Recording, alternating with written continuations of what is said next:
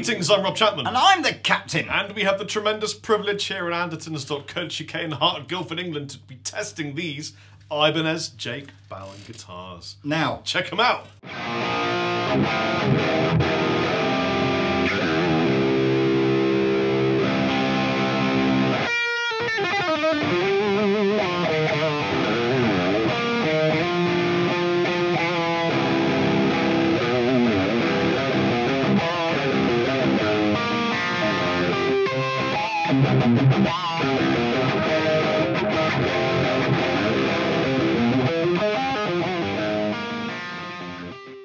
This little video might end up coming across a bit disjointed in the edit because Rob and I have already done this once, only to find that the main camera, that one there, you little bugger, crashed halfway through, but we didn't realise. So what we're going to do... But you know, we love them so much, we love Periphery so much, we love Jake so much, and this guitar, these guitars are so great. Yes. We're going to do the video all over again anyway. Well, so what you're going to hear is we're going to go through the main stuff again, do a bit more playing.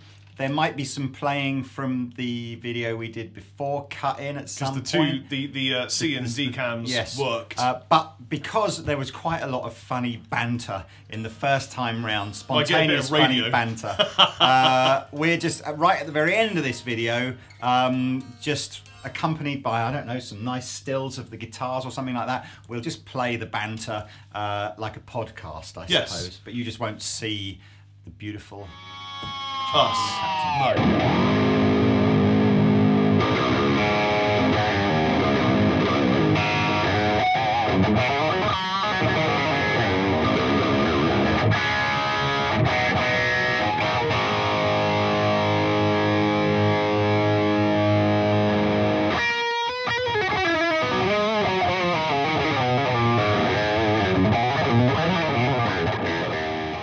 So, well, where do we start? Periphery, awesome band. Awesome band. Jake, is he? Comment section, you tell me. Is he one of the unsung heroes of Periphery? I don't know. Yeah. But he's a great guitar player. Does a lot of the lead, bit of ambient stuff, some rhythm stuff. Yeah. And so they've all got their signature guitars now, haven't they? Yes, they have. So you know, Misha with his Jackson, and Mark with his PRS, and Jake with his Ibanez. So let's tell you about the features of this guitar. It is a heavier than you might expect Super Strat style because it's a mahogany body with a maple top on it. For those of you who think the only reason to use maple on the top is to make it look pretty, you'll have to ask Jake Bowen why he decided to use that combination of tones and then paint it black. But anyway, that's another argument, debate for another day. Maybe he's a Rolling Stones fan. You never know, but he's a man after my own heart. Maple top, and I want to paint it black. Wonderful combination of timbers. Anyway, so it's kind of like a slightly oversized Super Strat. It feels a bit bigger. Certainly the horns are more extended than a sort of RG style, and it's got a very nice arch top on it, which I'll have to you might be able to see now on this cam here.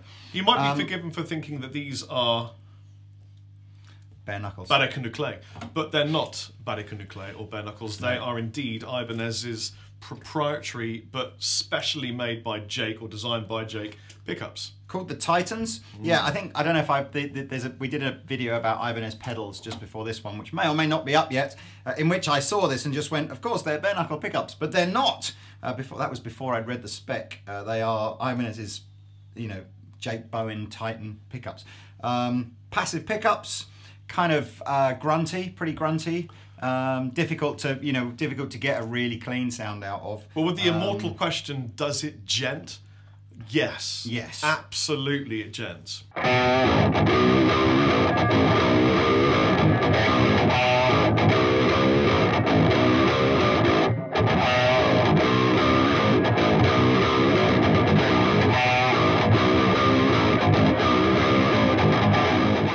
Now, we've got a Wizard 3 neck on it, which is a little bit fatter than a sort of a regular Wizard neck.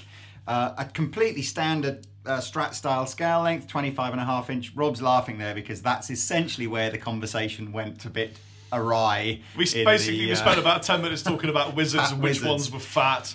But anyway, did Yoda classify as a wizard? I think in a way, it's a blessing that camera crashed, because the people that just like to see us talking about the gear can just switch off before the podcast wizards can bless as well.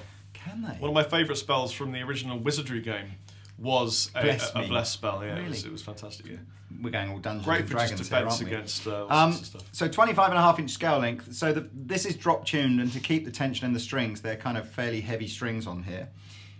Zero edge, you know, Ibanez trim system. You see this on a lot of Ibanez guitars. Bolt on neck, satin black finish all over with very pretty sort of reveal binding going around the edge of both the body and the neck. And Goto, really cool locking tuners. Yeah, coming straight out of Indonesia, which is making some great guitars at the moment. It most certainly is. I'm telling you now, if you are a Periphery fan of Jake, and you buy one of these guitars, you are absolutely not going to be disappointed. No. They feel great. They look really expensive because the black and the gold and the whole vibe. And they play really nicely. Now, to begin with, I'd like to give you some clean tones so that you can listen to these pickups because they sound sick. So check this out.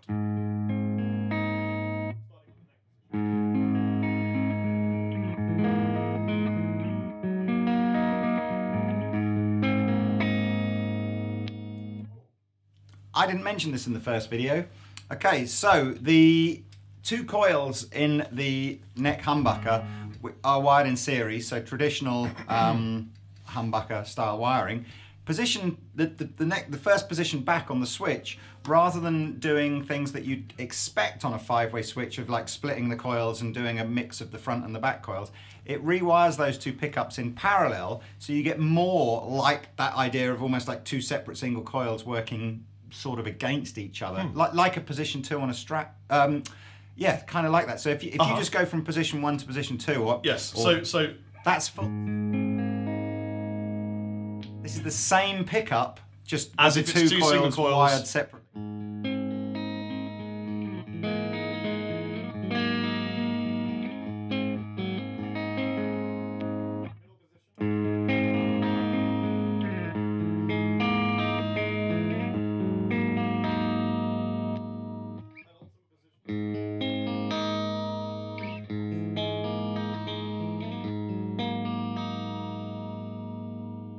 I was just going to, so that's position 1, just regular humbucker. Yep. Position 2 is both these coils but wired in parallel. Yep. That's 2 humbuckers. That's these 2 coils. Inside middle. Yeah, and then that's full humbucker. Yeah, so let's go to the full humbucker.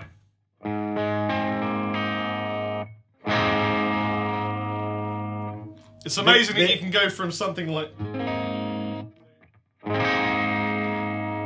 hitting with the same velocity as well. If the gain control on this amplifier was any lower, it would just be off. There would be no noise. So you can tell these are you know, chunky sounding pickups. Yeah.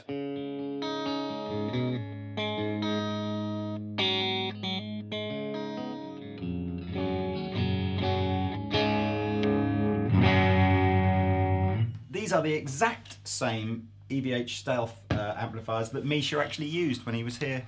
Really? Yeah, because they've stayed in a cupboard in there ever since he was here. Mate, you should totally give these away in a competition or something. Well, they're not mine to give away. Fender bought them down and never took them back. Oh, really? So yes, they've just stayed in the cupboard. Tell you what, Fender, if you're watching, you can come and get these one day if you want to.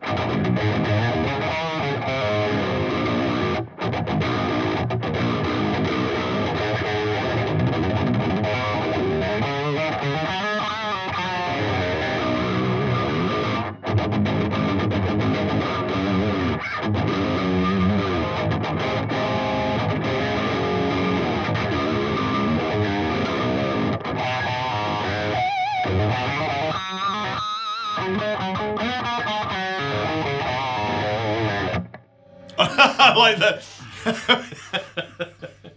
I like that you're advertising a Captain Anderton t-shirt while I'm always available at all good my way news around. agents and I don't know. Let's put some reverb on the amp using a pedal at the back and give you a few lead tones. Just why don't we play the 6-string? Well, I will do. Okay. But I haven't really finished. I haven't really finished with this beautiful sound. Okay.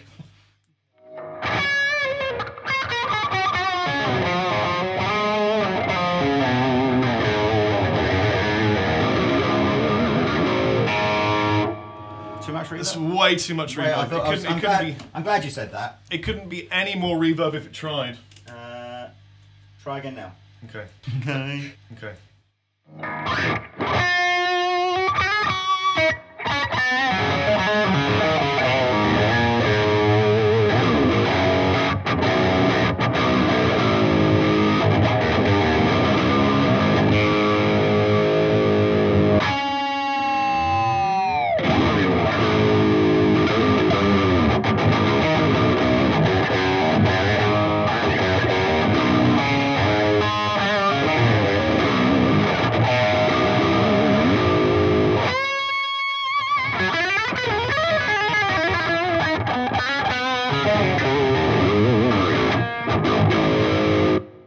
Now, I'm not a 7-string player. I'm not even a 6-string player. But I will tell you, it feels great to play. Yeah. It feels easy to play. Yeah.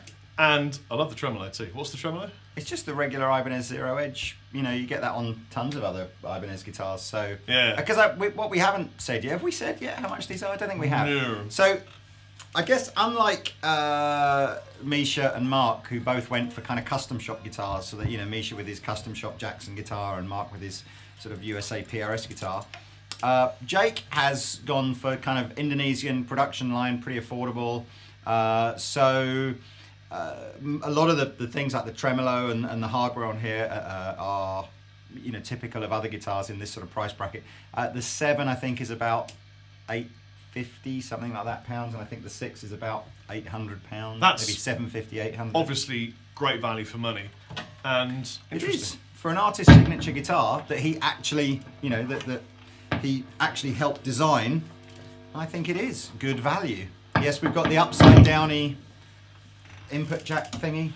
Input jack thingy. Now, it did amaze me when you played through this before how much less percussive a guitar becomes when it's not tuned quite so low.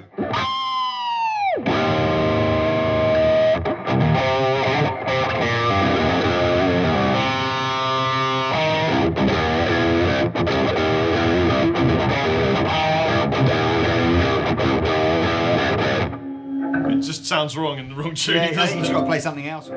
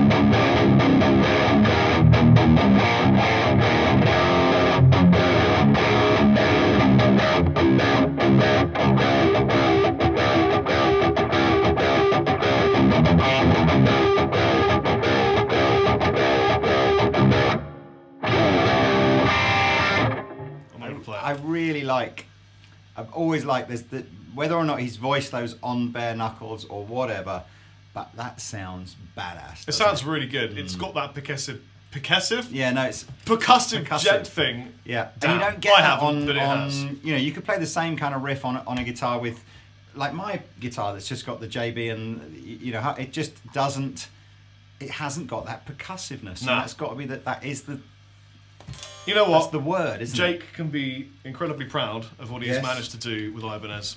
One volume knob, no tone control. No. I guess it doesn't, you know, It unnecessary, just makes it loud or unnecessary, and a nice guitar. Well, there you go. Called a Titan. So I will put a link in the description section below to go find out more about both these guitars on the Andertons website.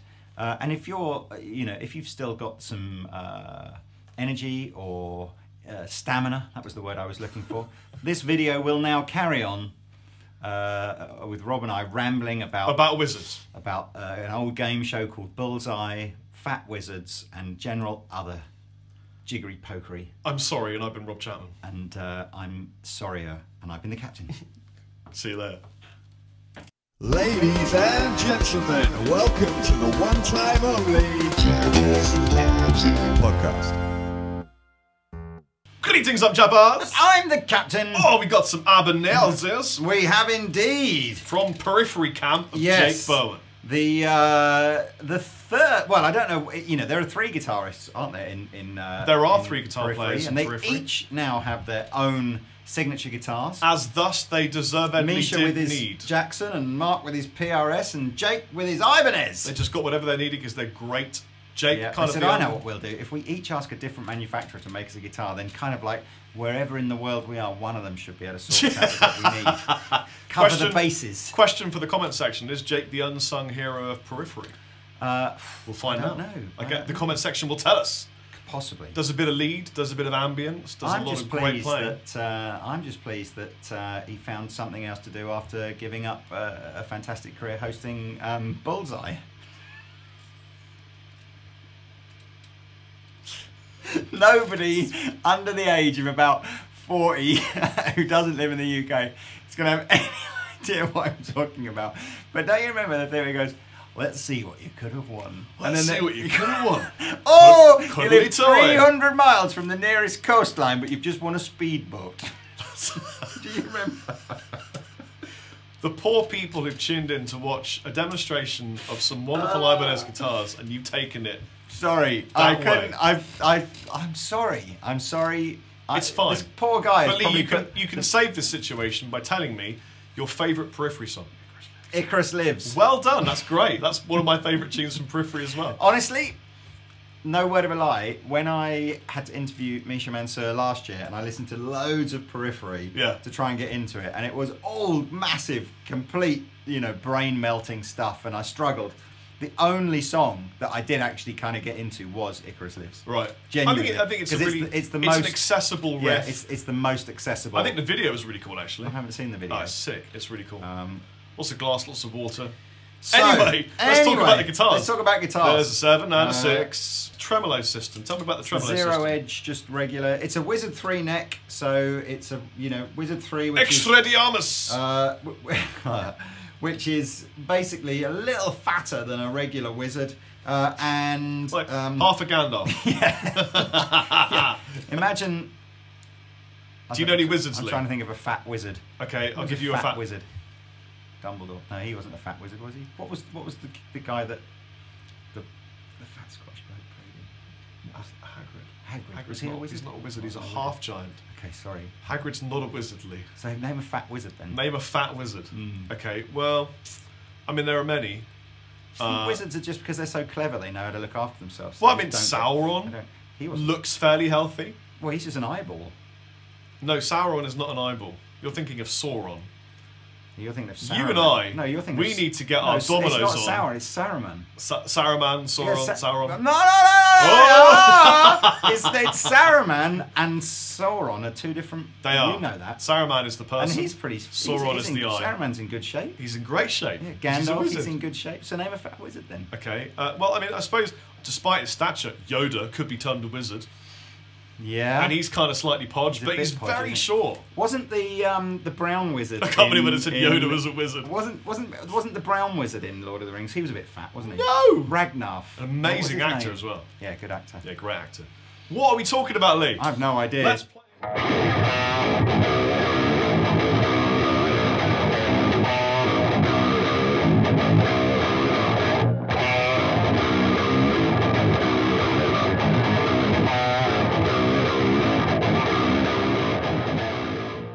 Let's just don't cross the streams. Don't cross the streams. Are you excited about the new Ghostbusters? Am I allowed to say I didn't even know there was going to be one? Or? Yes, you are. Excellent. You excited about Deadpool? Is Bill Murray in the new Ghostbusters? Or? No, it's an all female. Oh my god, I'm totally tangled in cables. An all-female cast of Ghostbusters. Yeah. Wow. Yeah, it's going to be great. It looks like it could be really funny. Good. Ghosts Excellent can catch. stuff. Girls can catch ghosts too, man. That's what I was gonna. I never thought they couldn't.